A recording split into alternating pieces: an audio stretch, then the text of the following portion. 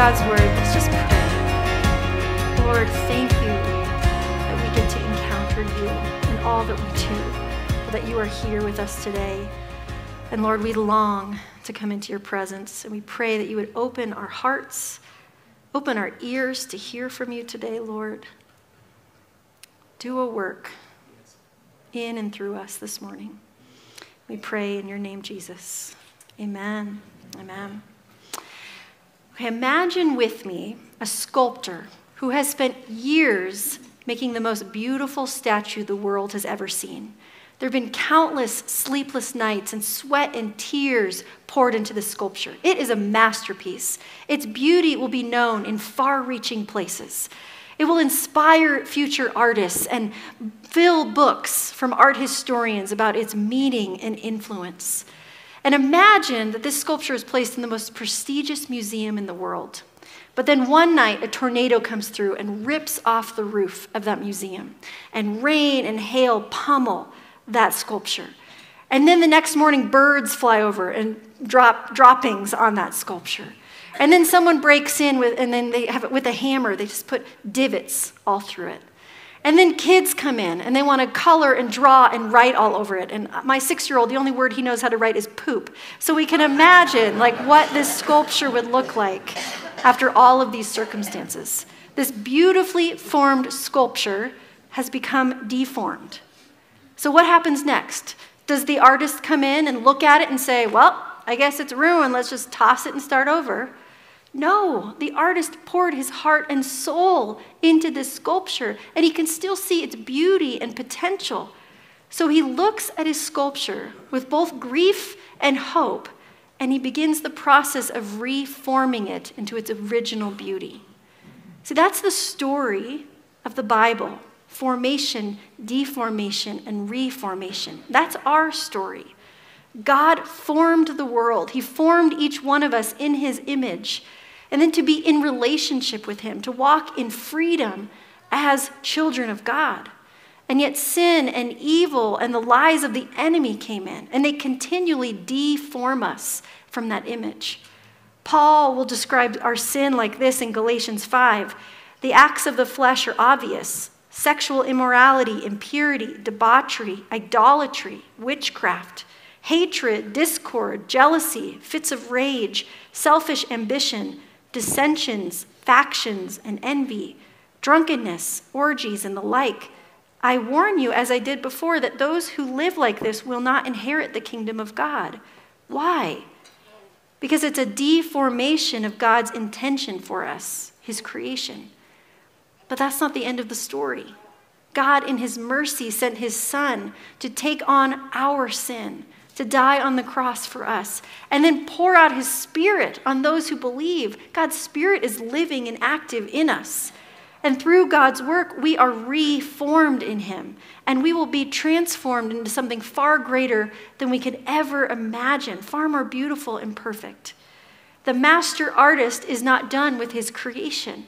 No one is beyond God's redemptive work of restoration and reformation, or reformation is another way to say that. I don't know about you, when you think of the word reformation, my mind goes to a historic moment, the Protestant Reformation. And almost a little over 500 years ago, on October 31st, 1517, Martin Luther nailed his 95 Theses to the door of a church in Germany. And many scholars believe that was the beginning of the Protestant Reformation. And what was taking place in history in that moment? Well, Martin Luther, a scholar, a theologian, saw places in the institutional church that were deformed, that needed to be reformed. Because lies had seeped into the church. Lies that said you could just earn your salvation. You could buy your pardon. You didn't need to surrender to Jesus. You didn't need to repent. Legalism, corruption had replaced the gospel of grace. And so Martin Luther wrote this little paper that God used in big ways. And the first one of the theses on that paper that he nailed to the wall said this: when our Lord and Master Jesus Christ said, repent, he intended that the entire life of believers should be repentance. The entire life, all of life, is repentance. See, that little statement is what sparked a massive season of renewal and reforming in the church. And Martin Luther didn't just make that up. He was quoting our gospel passage today out of Matthew 4. When Jesus comes, he begins his public ministry. He proclaims that the kingdom of God is here. And he calls his first followers to be his disciples. What is the first command he says to them? Repent. Repent, for the kingdom of God is at hand. And then after Jesus' life and death and resurrection, we see the Holy Spirit descended upon the church in Acts. And Peter began to preach the story of God's redemptive work to all who would listen. And do you know what the command is that he gave to the little church and all the onlookers? Do you know what he said? In Acts 3:19, Peter said, "Repent then and turn to God so that your sins may be wiped out, that times of refreshing may come from the Lord." Repent and turn to God so that times of refreshing may come. Now we're in week 2 of a sermon series called Spiritual Renewal, and we are crying out for God to refresh us. Lord, pour out your Spirit upon us. Do a fresh work in your church. We just sang, blow through the caverns of our soul with your Spirit. We want to see an overflow of your presence and your power. I long for that. I know we as a community long for that. We long for our families and our neighbors and our country and our world to awaken to God's power. See, we want to see renewal in our own hearts. We want to see revival on a massive scale. We long for spiritual renewal. Can I get an amen, please? Yes, this is what we long for. See, we're in this sermon series because we want it. We're looking for it. So how do we posture ourselves to receive it? What is Jesus' first word to us about how to see the kingdom of God that has come near? He says, repent. We want times of refreshing. Repent. We want renewal. We want restoration. We want to see God's presence in our midst. So repent. Renewal follows repentance. Let me say that again. Renewal follows repentance. So what is repentance? Today we're going to look at a story in the Old Testament about King Asa. We'll be in 2 Chronicles 14 to 16. You can turn with me there. A little bit of background about 2 Chronicles. There's obviously then a 1 Chronicles as well. And in the original Hebrew Bible, there was just one book called Chronicles, but they split it in two because of scroll length, which I think is a very practical reason to have two books. And in our Bibles, 1 and 2 Chronicles takes place after 1 and 2 Samuel and 1 and 2 Kings. And if we're honest, we usually just kind of skip over Chronicles because it feels like a repeat of a lot of the stories from those earlier books. But in the original ordering of the Hebrew Bible, Chronicles is actually the last book. And that's because it's a summary of all of the Jewish scriptures. The first word in 1 Chronicles is Adam. That's the name of the first human character in the scriptures. And then it goes all the way to the very end of 2 Chronicles, the last paragraph, announcing the return of Israel from exile. So this is a summation of the story of God's people. If you want to learn more about 1 and 2 Chronicles, Bible Project has a great video that you can learn about. They have great videos about everything. So this is what we see in this story. It's the summary of God's story with his people. That God delivered the Israelites from slavery in Egypt. He made a covenant with them that he would be their God and they would be his people. He gave them the law so that they would know how to follow him. He set kings over them to help guide them to be faithful to the covenant. That's their story. And yet there's this continual pull away, this pull to worship other gods, but the one true God, Yahweh. And in this summary story, we see that pattern of formation, deformation, and reformation, the forming of God's people, but then they turn away, and then he invites them back. And what does he do? What's that invitation? It's through repentance. And so we see in Asa's story that God is going to do a work of renewal through repentance. And I want us to see the two components of repentance. The first is a turning from something and then turning to. Turning from our idols and turning to seeking the Lord. So the beginning of King Asa's story in 2 Chronicles 14, it says, Asa became king after his father Abijah dies. And it tells us Asa did what was good and right in the eyes of the Lord. He removed foreign idols and high places, places where people were worshiping false gods. He tells the people to seek the Lord. When an army comes against them, he cries out to God and he sees God save them. See, Asa was doing good and right things for the Lord. That's what we want. We want to do good and right things for the Lord. But Asa's own actions weren't enough to bring about spiritual renewal for the community, because a true act of repentance must take place. And we see this throughout Scripture, that repentance is first initiated by an encounter with God. And that's what happens. We can look at chapter 15, starting in verse 1. The Spirit of God came on Azariah, son of Oded. He went out to meet Asa and said to him, "Listen to me, Asa and all Judah and Benjamin. The Lord is with you when you are with him. If you seek him, he will be found by you. But if you forsake him, he will forsake you. For a long time, Israel was without the true God, without a priest to teach, and without the law. But in their distress, they turned to the Lord, the God of Israel, and sought him, and he was found by them." So here we see this encounter with God is the beginning of repentance. When we come face to face with God's glory, with his mercy, we recognize our own need, our own depravity. So here the Spirit of God comes. He brings a word to the community through this prophet. And in the word, there's both an invitation and a challenge. There's an invitation that when you seek the Lord, you will find him. But also there's this challenge. The people were not living according to God's word and his law. And for us too, when we encounter God, he will give us an invitation and a challenge. He will challenge us to look at the places that we need to turn from. And he will invite us to walk with him. And in God's kindness, Romans 2 tells us that it is God's kindness that leads us to repentance, that he will initiate this, in this encounter, our repentance. And so that's what happens. And we continue in verse 8.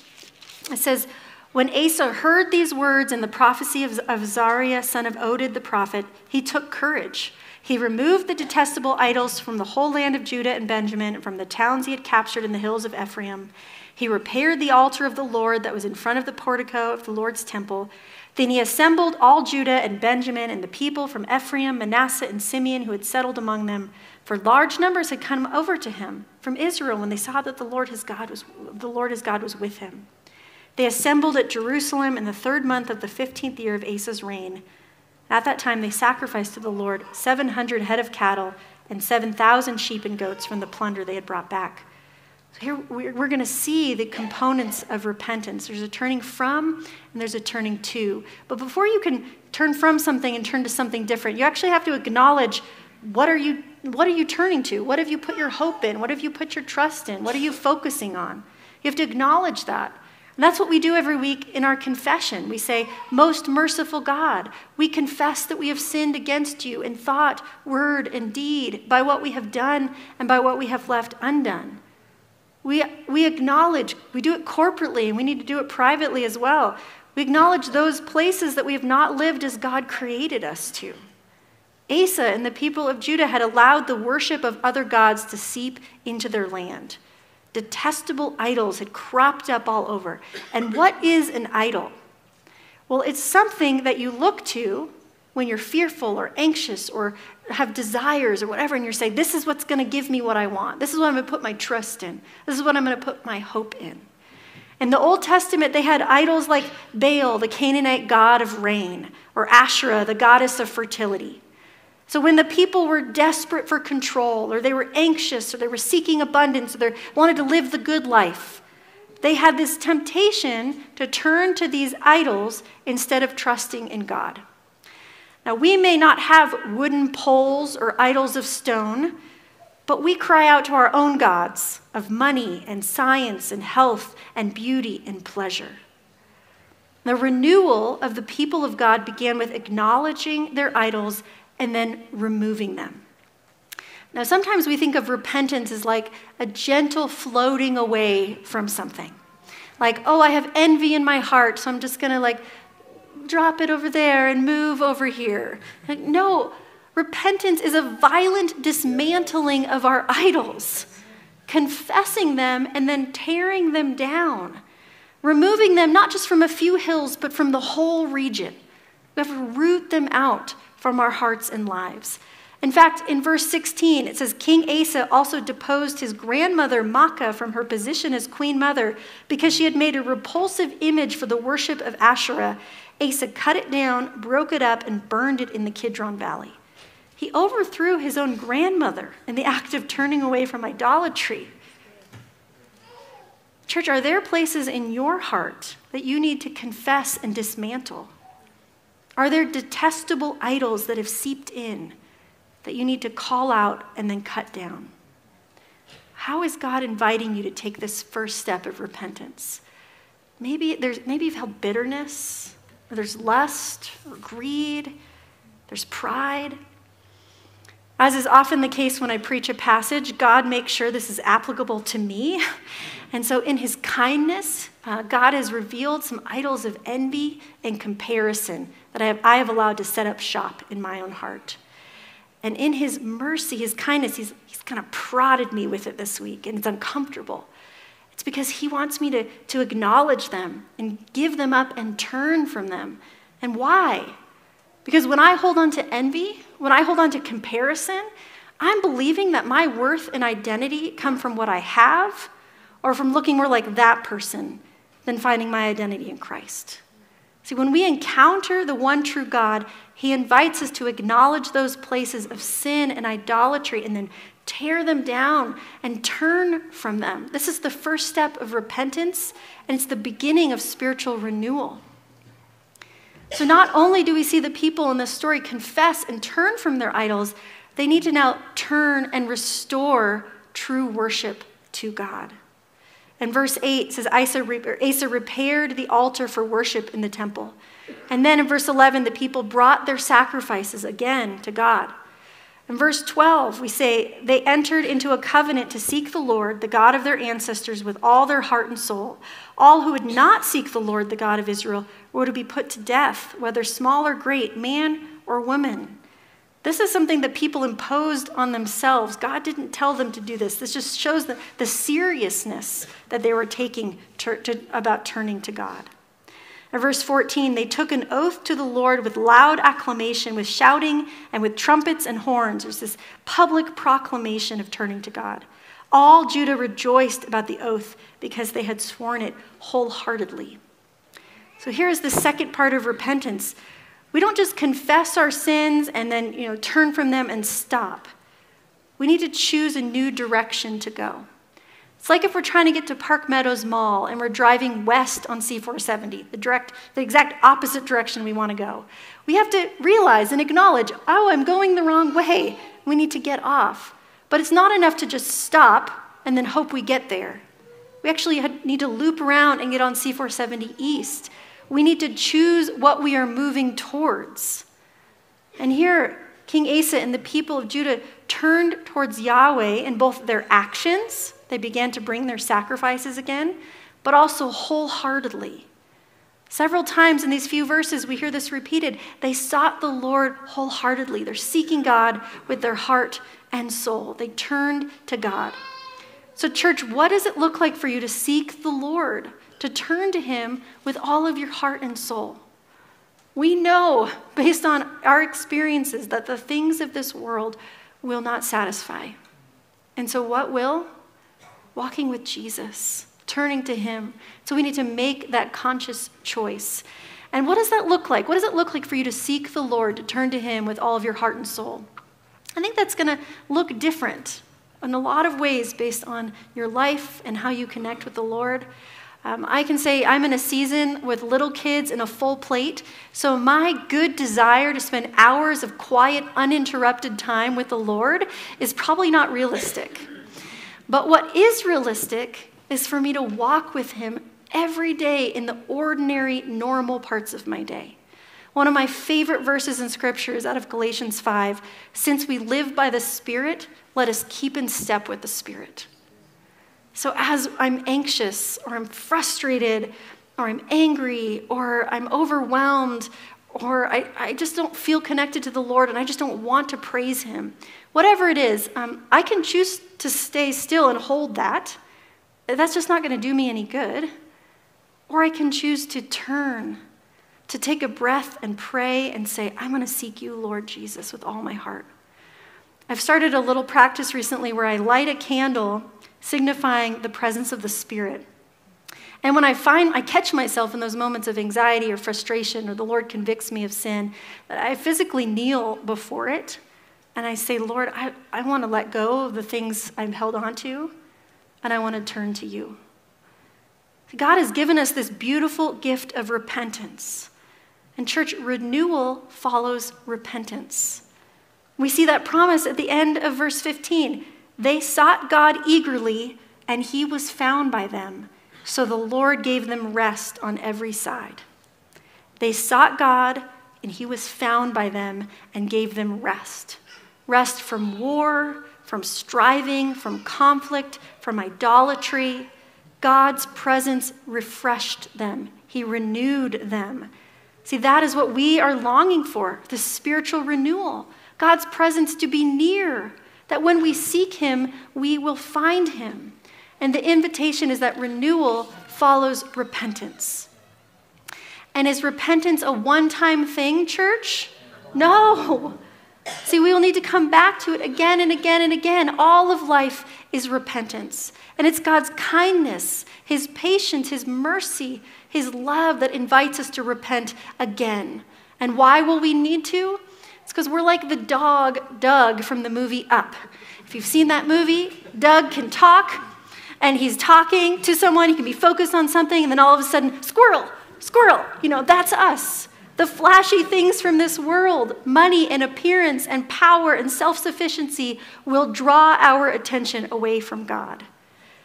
And unfortunately, that is how King Asa's story ends. See, Asa led the people of God in a season of renewal, of reformation through repentance. He saw God's power and presence, and yet in chapter 16, he forgot.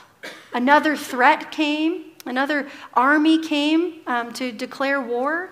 And instead of trusting in God like he did earlier in his story, he actually took things into his own hands. It says he went to the temple, he desecrated the temple, and he took the gold and silver that was designated for God, and he took it and he tried to do a shrewd deal with a third king over here to try to avoid the conflict and the hard circumstance in front of him. And God, in his kindness, invites Asa to repentance. He reveals himself again. He sends another prophet to speak a word to Asa. And in verse 7 of chapter 16, it says, at that time, Hanani the seer came to Asa, king of Judah, and said to him, because you relied on the king of Aram and not on the Lord your God, the army of the king of Aram has escaped from your hand. Were not the Cushites and Libyans a mighty army with great numbers of chariots and horsemen? Yet when you relied on the Lord, he delivered them into your hand. You've already seen this, Asa. Verse 9, for the eyes of the Lord range throughout the earth to strengthen those whose hearts are fully committed to him. You have done a foolish thing, and from now on you will be at war. So not at peace, not at rest. Verse 10, Asa was angry with the seer because of this. He was so enraged that he put him in prison. At the same time, Asa brutally oppressed some of the people. So here, God's kindness, he wants Asa to encounter him and to invite him to conviction, to repentance, to turn from his evil ways, and yet Asa got stuck in his sin and his stubbornness. And he ends his story in verse 11. The events of Asa's reign from beginning to end are written in the book of the kings of Judah and Israel. In the 39th year of his reign, Asa was afflicted with a disease in his feet. Though his disease was severe, even in his illness, he did not seek help from the Lord, but only from the physicians. What a different ending we see in chapter 16 than chapter 15. The same promise is given. Repent. Through repentance, when you seek the Lord, he will be found by you.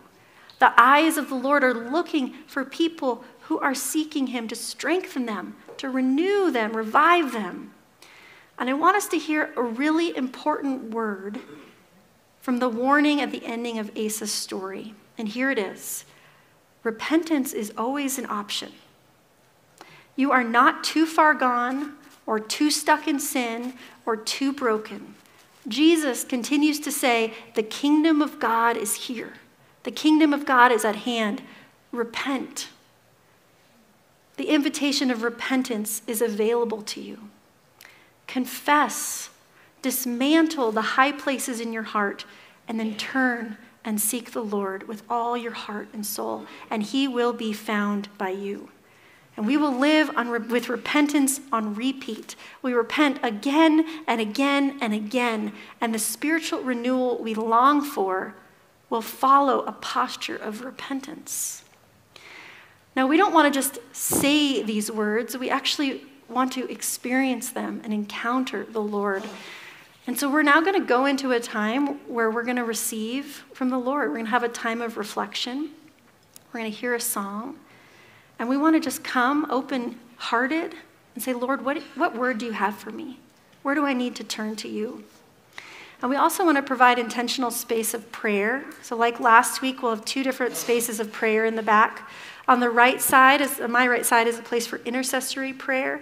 That's the kind of prayer that we typically have. So if you go back there, there'll be prayer ministers in the back who would love to sit and pray with you and just help bring your burdens to the Lord. On this side, on the left side, will be soaking prayer. And that's just a space it's a set apart space to say, I want to sit here and surrender and experience you, Lord. And there'll be prayer ministers walking behind you. They might put their hand on your shoulder. They just are praying for you to experience and encounter the Lord. And they're going to be back there as soon as we start this song. They're going to stay through the end of the service. There'll be communion servers in the back as well, so you don't have to feel rushed to come to the table for communion.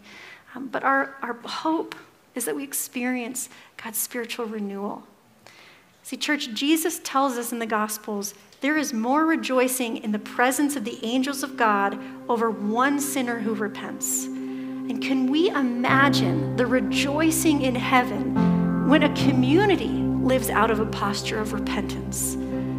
So I pray that we hear this invitation, that we respond by turning from our idols, turning from the things that we have thought would give us life, and turning to seeking God. And as we do that, we'll experience freedom